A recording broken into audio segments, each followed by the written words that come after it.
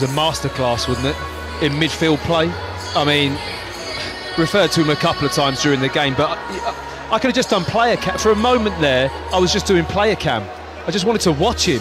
The energy, his body language, the way he's springing about the pitch, his hands up in the air, waving, give me the ball, give me the ball. Like it's like watching an excited kid on a park, isn't it? The way he's playing with the freedom, the expression, the energy. I can't talk highly enough of it, and it's what you want to see in these high-pressure games, to have somebody with that mentality, to have the ball and want to drive, and just looks like he's enjoying football.